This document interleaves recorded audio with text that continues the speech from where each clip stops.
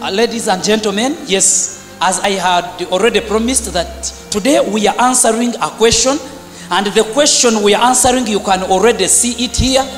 Today we want to demonstrate how the Word of God should guide our lives, how the Word of God should make us wise to understand the will of God, how we should train our lives to live under the guidance of the Lord and to do the Lord's will against our will.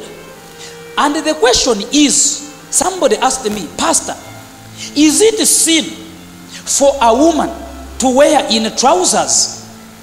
Is it sin for a woman to wear in trousers? Before I use my knowledge and understanding, I pray, let us seek the Lord's Spirit to guide us as we tackle this question. Join me in prayer. Lord Father, we thank you for today, and we pray that as we have come to study the Bible and to teach the world of your righteousness, Lord, bless us. Let your Holy Spirit speak. Convict us of truth in righteousness. We have prayed in Jesus' name. Amen. Friends, the question is it sin for a woman to wear in trousers? Answer, let the Bible speak. I have my two young ladies here, nice looking as you can see them. Today I came to you that we may make the Word of God to be practically demonstrated. Most of the time we hide ourselves in our own comfort zones. We hide our heads inside the sand, and we don't look at the truth. And when we are not looking at the truth, we assume the truth is also not looking at us. But we can never run away from the truth. Nobody can ever change the truth. Nobody can ever go against the truth. Because yes, truth is truth. And the standard of truth is the Bible and the Bible alone. Your will is not the truth. Fashion and those foreign cultures we copy on TV and social media will never stand to be truth. But the Word of God is the principle and the sole standard of the truth. So, today we have a question to answer. For me to answer this question today, I need to answer it basing on 1, culture. 2, the Word of God. 3, common sense. Let us start with culture. What does our culture suggest, more especially with the Ugandans here?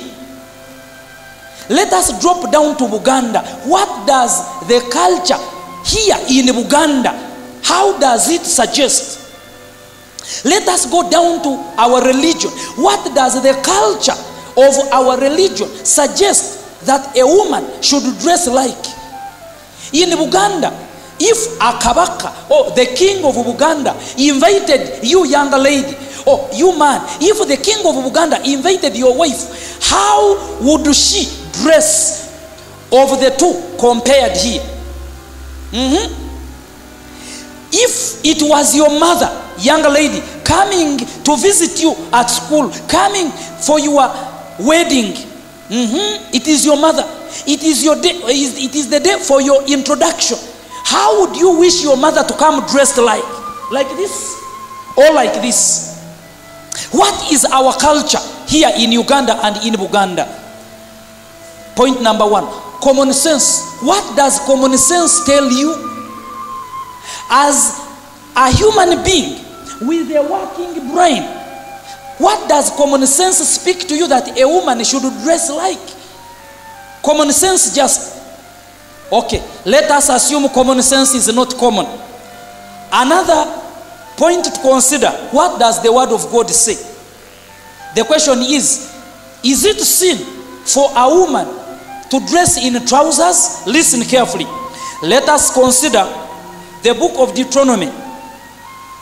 Deuteronomy chapter 22 verse 5, the Bible says that the woman shall not wear that which pertaineth unto a man, neither shall a man put on a woman's garment, for all that do so are abomination before the Lord. Let me first put the Bible down. In the Bible, Deuteronomy chapter 22 verse 5, God has demonstrated it very well that a man shall not wear a woman's garment. If you find me wearing this, that is sin.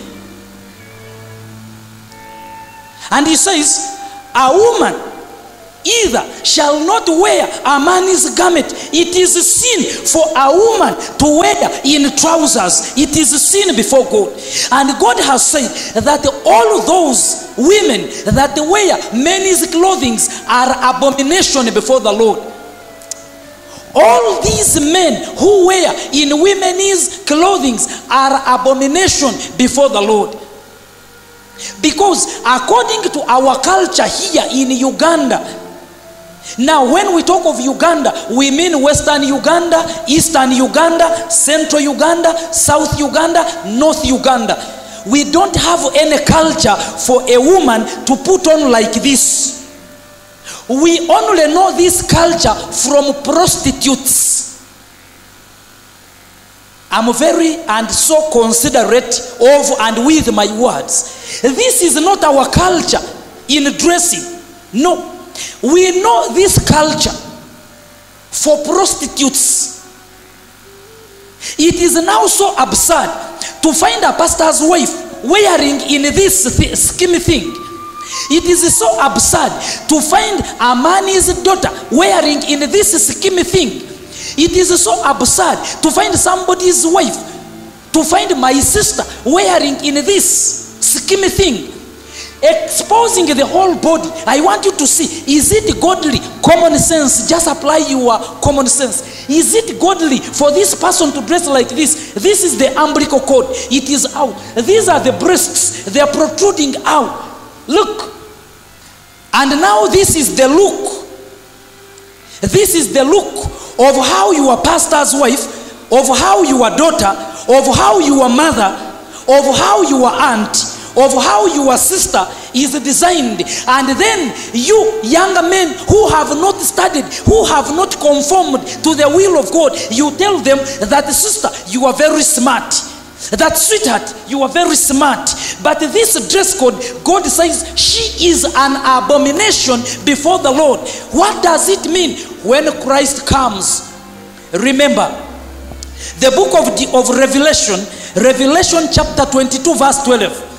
Revelation chapter 22 verse 12. The Bible says, Jesus says that, behold, I come quickly, and my reward is with me, to give every man according as his works shall be. This woman will be rewarded with destruction.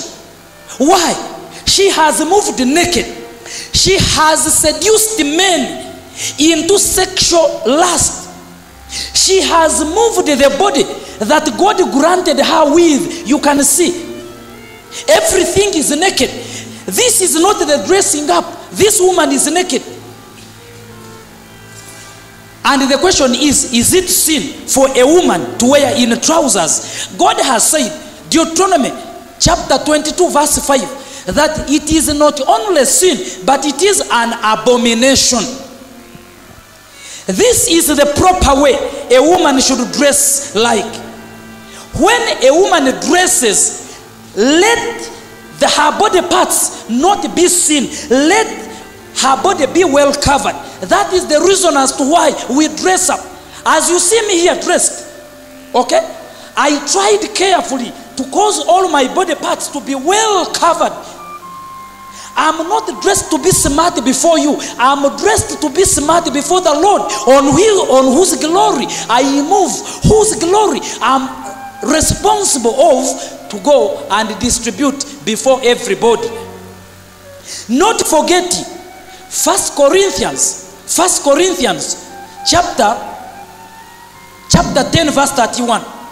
What does it say? That therefore in everything, whether you eat or you drink, do all for the will of God, for the glory of God.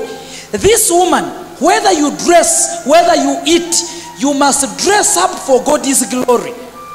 Let me tell you one secret thing. Young lady, oh my dear brother, if you have your wife or your sister, she dresses up and you hear people say that you are dressed and you look sexy. That means she is ready to have sex. No wonder women get raped most of the times. It is because of this kind of dress code. And today, some religions have let these people to enter in church. They consider that God only judges the heart. I want to tell you, what you do on top describes what is inside your heart.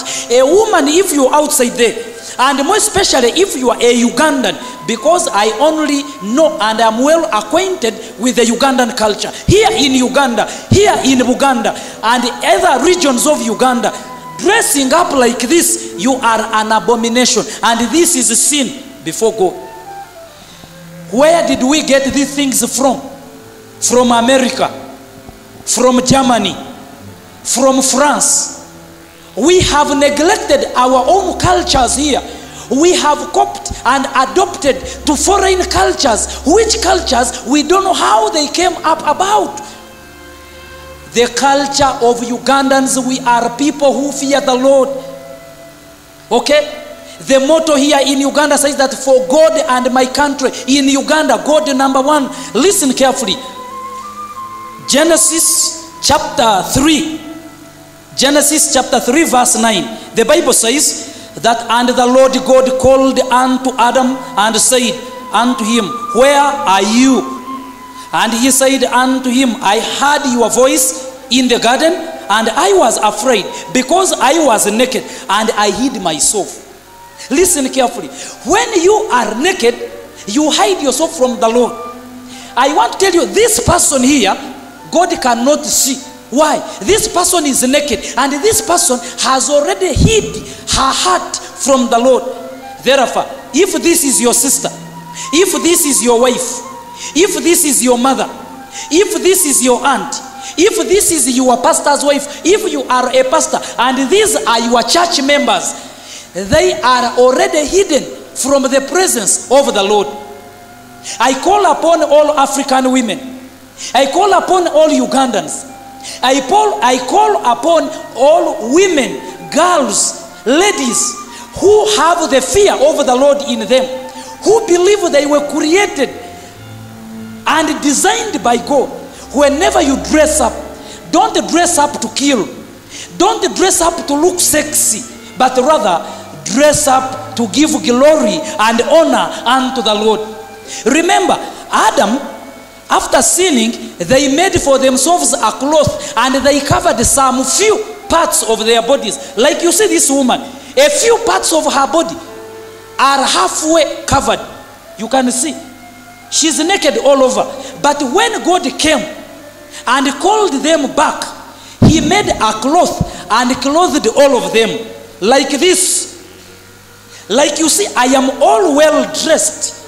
I am dressed not to look smart before you, but I'm dressed for God's glory. I'm not dressed to kill. I'm not dressed to look sexy.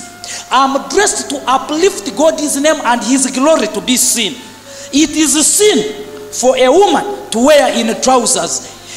Deuteronomy chapter 22 verse 5 says it is an abomination for a Ugandan African woman, according to our culture, to wear in trousers.